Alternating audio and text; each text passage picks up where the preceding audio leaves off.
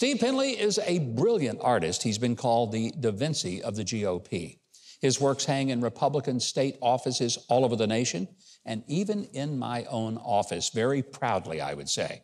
Please welcome to the show for the very first time, the amazing Steve Penley. Steve, Thanks. Great having you. Thank you. Thanks. Thank you. I love an applause. Well, you know what? Painters don't often get applause. I never get applause like that in my studio, so well, that would be weird. By golly, Steve, it's high time you get some applause. These people are going to give it to you. Yes. I love it. Thank you. I'm a narcissist, so I like that kind of thing. I don't ever think I can remember an artist whose works just captured the imagination of so many American patriots. I don't want to make it like... It gets me in trouble, too. I bet it does. Yeah. You know, you're one of the most conservative people that I think probably breathes today. Right. But your artwork transcends your own politics in that it's really about America. And that's what it is. Whenever I talk to people on left or right about my work, I'm trying to, what I always say, reconstruct the deconstructed America. And I'm not ever trying to attack anybody of any political stand. Well, I am too. But I try to do it nicely. But the worst thing, if I'm giving speeches or if I'm doing anything publicly, the last thing I want to do is offend somebody. Yeah. I would like to persuade, but, jamming my opinions down somebody's throat will never change anybody's mind. But I do love my country, and every day that we spend in America is like paradise. Yeah. And I can't believe that people don't recognize that. But thank you. It's true. Thanks. And that's what I think endears all of us about your artwork. Every piece that I've seen of you, I just feel like there's something attractive.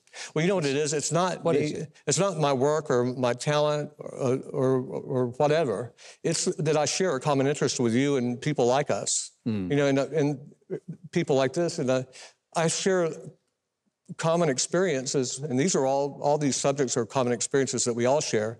And sometimes we put different tags on each subject in our brains, but still, it's a common experience we share as Americans. And so it's not so much that I'm that good, it's that we all share the same, interest. And these are things that remind us about why we're here, what we should be doing, and what a great country this is, and how thankful we should be, so. Well, but you make us more thankful by the way that you express the things that really depict America.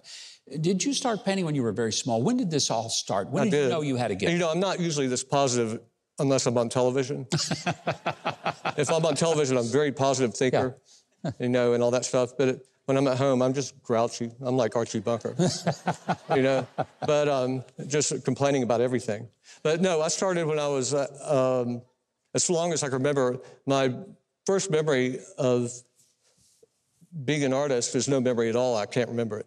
But I did a barn down my parents' hallway with every animal scribbled with carry on, and I was so proud of myself, they say. But this was not an authorized art. No, it wasn't unauthorized. It was street art in the hallway, inside the house. Yeah. So I'm sorry. I'm sure that went over real well with your parents, and they said, "Oh, we have a budding artist in our home." I got the beating of a lifetime. But my Back gosh, in the days when they did it. Look what it's turned into. You're one of the most successful artists alive in this country. By what definition? Well, I mean, you are beloved. Your artwork is some of the most valued. Where's the money? I don't know, but everyone tells me that when they try to buy one of your paintings, they have to sell a kidney to get it because it's so valuable. I'm kind of lazy, too, sometimes. All right, you brought some of your artwork, and I want to take a look at some of these. So let's look over here. We got one.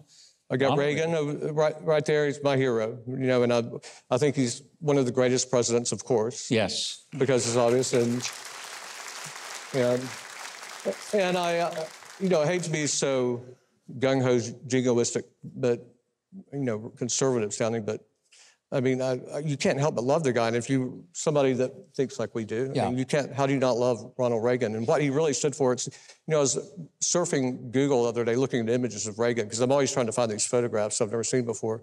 But while I'm looking at it, I see all these articles by, all these magazines from the major mainstream magazines trying to reconstruct Reagan as being really a leftist that was trying to, compromise and he was basically just in the Republican Party to all kinds of different, they're trying to make Reagan something he wasn't. Reagan believed what he was saying, and he really was a conservative. I mean, he had to make a lot of compromises like any president would. Sure. But you know, I'm no one to give people a historic lesson about politics or, you know, anything like that. But I mean, I'm just saying, as an image, to me, he represents everything great about this country. I agree with you. And this will get me in trouble saying this on TV. Speaking of great things about this country, the next one is maybe one of my very favorites of all. This is the pinnacle of all success of all mankind. The moon landing was that moment where really America, and I hate to be, you know, put down everybody else, but we're so much better than everybody else. I don't even argue that point. I agree. This is the greatest country on God's green earth. I don't see Putin with any man planting a flag on the moon. I mean, there's no Chinese guy up there planting a flag. They did it with a robot, you know, but not, it's like one of those little robots, and it's not even a good-looking flag. Yeah. So I don't give them credit. Your next piece is the dollar, which we need one that size now, given with inflation, for it to be worth $1 anymore. Well, you got to go crypto or something, you know, but when I think about the dollar, though, it represents everything good and bad, and you can project whatever.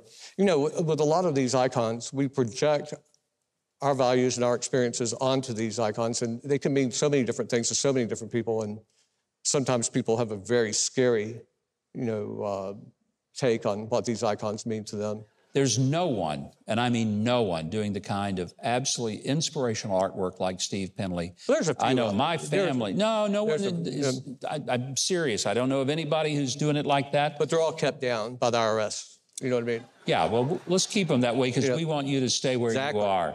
Now, for our audience, if you want to see more of Steve Penley's artwork and maybe buy some for yourself, we got links to all of it on our website at Huckabee.tv, and it is spectacular. If you haven't subscribed to the channel yet, I hope you will now. The button is just below this video, and there's a little bell next to it. If you click on those, YouTube will reluctantly start letting you know when we've got a new video uploaded.